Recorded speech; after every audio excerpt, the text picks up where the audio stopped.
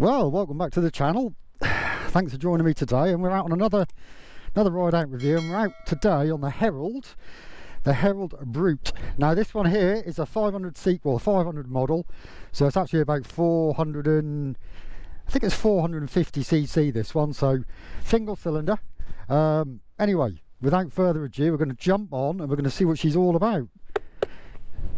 Right, cock a leg over. First thing I notice is actually it's a really, I mean, I'm not the tallest of people, 5'7".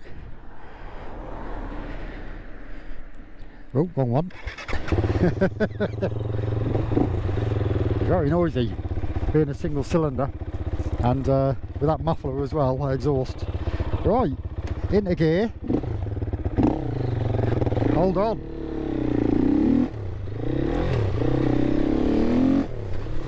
Really bumpy section of road here, so it's a good opportunity to see what the suspension's all about. But anyway, let's talk a little bit more about Herald. So Herald, they're basically a company in Cambridge, I think, here in the UK, so not far from myself actually, and they're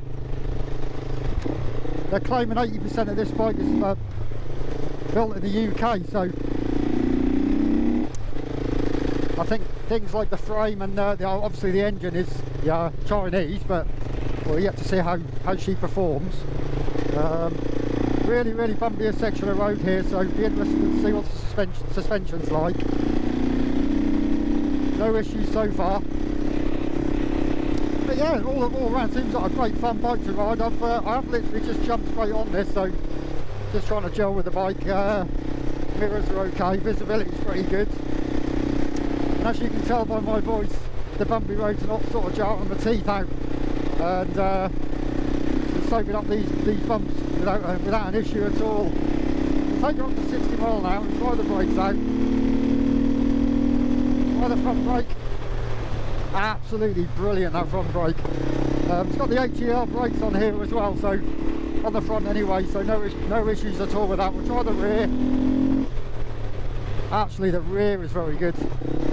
Really good.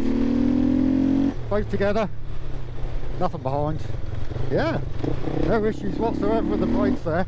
And sorry if I'm shouting, it's a bit windy and the bike is very loud, so, and yeah, hope you can hear me okay. Switch gear on this bike is very similar to, well, if you're new to the channel you won't know, but I own a CCM Spitfire 6, and this switch gear is identical on this side. The dash is very similar as well.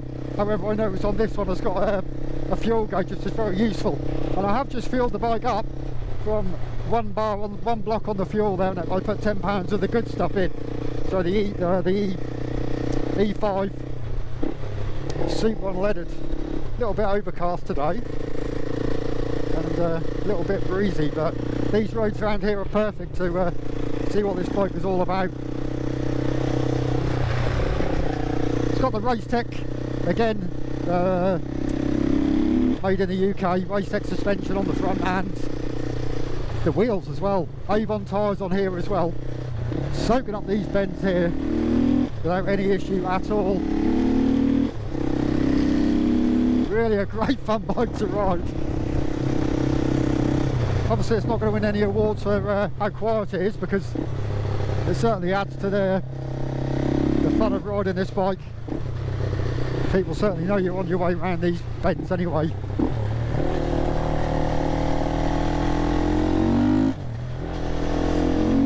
Fueling seems reasonable.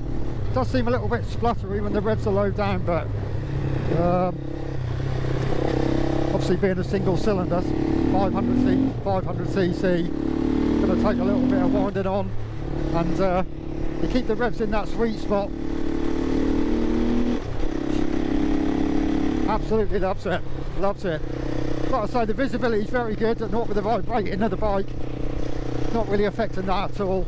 It's a very comfortable position here, and like I said earlier, the seat height, I think it's 835mm seat height, so that's not massively tall, but I think being so slim and narrow that, you know, I can put my feet down, no issues at all there.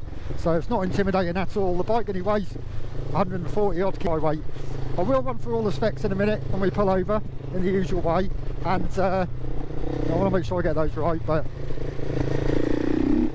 another thing I've noticed on the bike is there's no gear indicator on here, although there is a lot of other information. You've got rev count running across the top there, you've got fuel gauge, obviously your speed. There is different trips through the modes there as well. I'm not going to cycle through all that, but there's the lights on the side there. One thing I've noticed, yeah, they're not very bright, so you need to make sure that you turn your indicators off. Don't rely on that light flashing. So yeah, something I have noticed on the bike, it's got a plastic fuel tank, or polyethylene, whatever you want to call it, and it's got this going back to the suspension, the rear suspension has got like some floating shock system on the swinging arm, which is unusual, and I will show you that when we pull over. But yeah, feet are in a good position on the foot pegs. The gear indicator, the gear shift, it's a little bit high. Maybe could either get used to that or adjust it down, but to be fair, I think I'd leave that and gel and mould with the bike as it is. Big old chunky forks on here as well. Not sure what size they are, but they are adjustable. I can see the adjusters on the top of the fork stanchions there. The rear is adjustable also. No issues around these twisty bends here. Perfect roads to test out this bike. Like I said, I've just fueled the bike up. One bar, I put £10 in of the good stuff. Excuse me. And no issues with the fueling of the bike at all. So yeah, the bike is a single cylinder, 4-stroke liquid cooled, giving you around 42 brake horsepower and 9,000 RPM, and it's plenty enough for a little bike like this. You know, you don't really want to be worrying too much about that. Beautiful. What a pleasure to ride. Absolute pleasure to ride. You can have so much fun on this. The other thing I will mention is the bike is if I haven't already, it's great fun to ride. But another thing I will mention is the bike is A2 compliant as well. So it's that, the performance of the power output is, I think it's got to be below 35 kilowatt to allow for the A2 license for the rider. This would make a great bike for commuting. If you wanted to commute about on it, go to work and have fun around these twisties on the weekend or whatever. Perfect. I absolutely enjoy myself on this. Seems to be a very narrow seat, so there's not a lot of room for movement on there. You can't really move about on it too much. But it's not a hydraulic clutch on here either, so it's cabled clutch. But yeah, the bike also comes, I think the bike is actually £6,950 plus on the road charges, and you will get a two-year warranty with the bike as well. Yeah, nice little radiator guards here. I don't think there's one on the front of the radiators. You've got two separate radiators there. I will run through that in a minute. One's an oil cooler and one's for the liquid cooling of the bike for the engine. So yeah, she pops and bangs as well when you lay off the power, which makes the ride a bit more interesting. The bike has Avon tyres as well, British again, and I've not had any moments yet. Yeah. Yeah, great fun, absolutely great fun.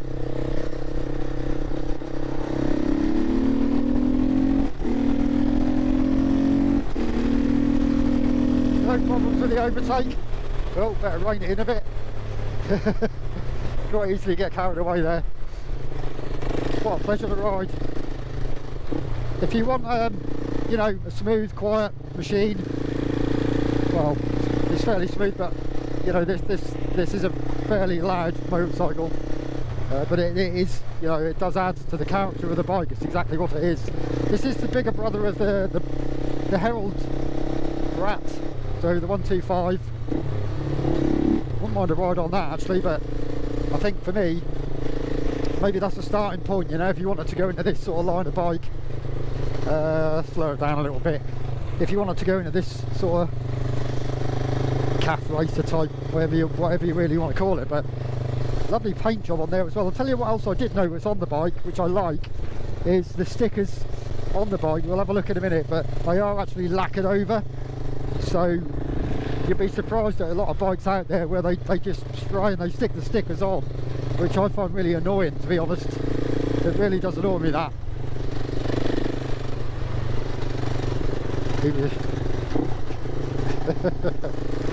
The dog was looking at the bike then.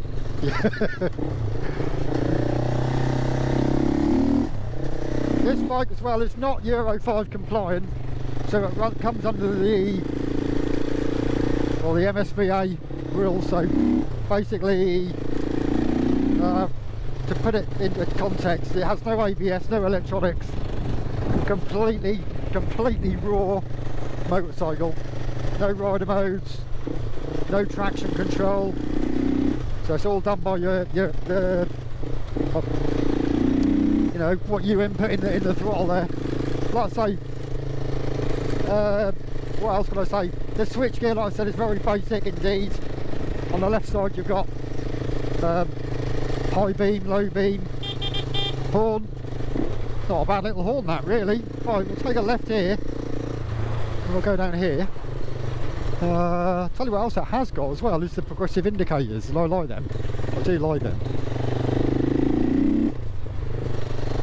It's a good place to pull over and take a photo. What's it like to find neutral first? Try and get my balance a bit. Neutral. Oh, I just stalled at them, but we're in neutral there. But yeah, my first impressions are, try not to get one over. I mean, it's a lovely looking bike. Yeah, like I say, it's got the Racetech wheels on here and the Racetech suspension here as well. Fairly chunky suspension there. Strobing indicators, or progressive indicators. Here we are. I mean, look at those. They all come standard with the bike. The bike has got, I'm not too sure about the headlight design. Maybe that would grow on me a little bit. LED light in there, LED indicators. Yeah, what I was saying about the coolant. So you've got the single radiator there, two radiators there. One's for the oil and one's for the water coolant of the bike. Fairly nippy as well. It's a fairly nippy machine, this. Great fun, great fun. Absolutely lovely. What a lovely countryside we've got here. Lovely day to be out, although it is very windy, but even still. We'll find a little spot somewhere and I'll pull over and I'll give you a walk around of the machine, where we'll run through all of the specs in the usual way. So just pull in here, actually. Pull in here, off the road, out of the way, and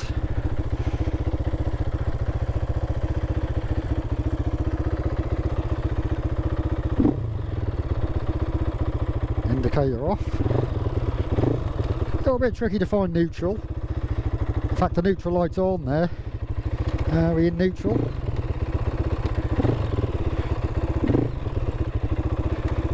There we are. Right, let's jump off the bike. Side stand. That's a habit, that, me getting off the bike and putting the side stand down because of my CCM, because it's sprung loaded. Whereas this one luckily isn't. So what's she sound like off the bike? Give her some beans. Very noisy. Nice though. Looks like that clamp could do with being tightened up a bit. There's a bit of exhaust carbon on there. Right, let's turn her off. And I'll run through the full specs of the machine.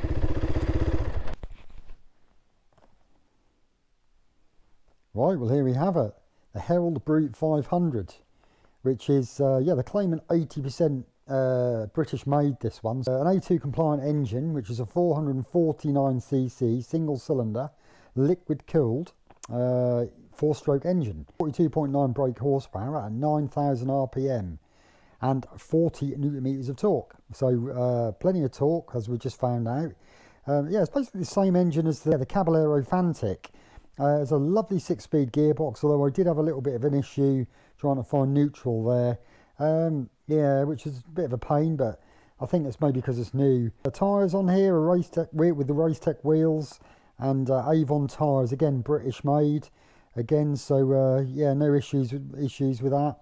Didn't have any moments with the tyres. Are very, very grippy. The front brakes are a single wavy disc with a 4-pot caliper branded Herald, so it's at their HEL performance brakes.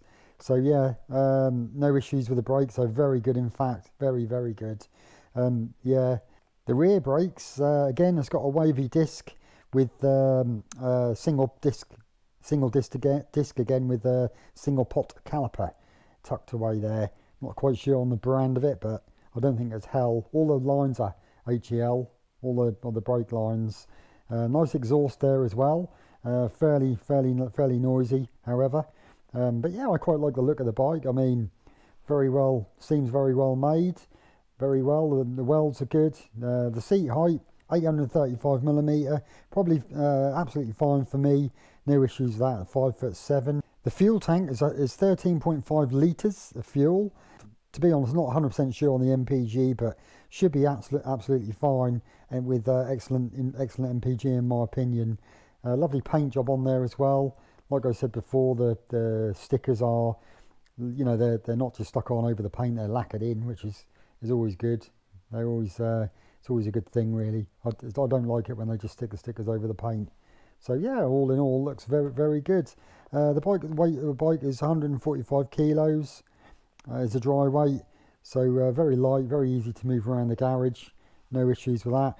The price of the bike, 6,950 plus on the road. So yeah, fairly pricey, really. But other than that, yeah, you get a 2-year warranty with the bike. Yeah, so it's very well made. I mean, the welds are all very good. No issues with the weld in there. Very high quality. Looks very nice. It's also got this arrangement here with the like the floating suspension linkage, which seemed to do a very good job as well. So no issues with that. Very impressed with that. The engine finish as well, fairly good quality there on the exterior, although it being Chinese. So yeah, I was very, very happy with that. Can't moan at all there. Yeah, so overall very good. There is sort of the additional features, including the digital dash, progressive LED indicators, the T45 steel and alloy frame, the HEL performance front brake system, and Road Rider Mark II, Avon Road Rider Mark II tyres. Right, okay, let's jump on and ride some more. It sounds very easy to get to there. The only thing I will say is when you put the side stand down, it doesn't seem to lean over very far, but you need to watch that. Ignition on, clutch in to start. I'll do the old pocket up.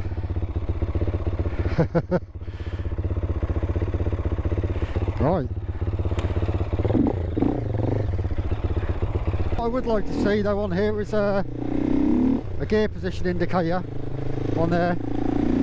Just really personal preference. I mean, it doesn't really serve any real sort of anything to worry about, but I'd like, you know, like to see a gear indicator. It's very clear on there though. Another thing what I have noticed as well was how well made it is, you know, the fork clamps there and the yokes.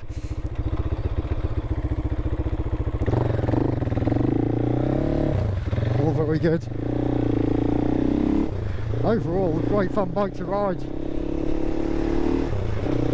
Well, if you fancy going, you know, taking one out for a test ride, get yourself over. Superbike Warehouse, Great Yarmouth. Great bunch over there, and you can actually ride this exact bike. So this is the demo they have, and I'm sure they'll be happy for you to take this bike out for a ride. And like I said before, it is A2 compliant this as well, so absolutely great for the new A2 license holder. Brilliant. And you have got a 2-year warranty with this as well, as I said before, which, you know, gives you that peace of mind. So any issues at all, then absolutely brilliant. Just soaks up these bends. without any issues at all.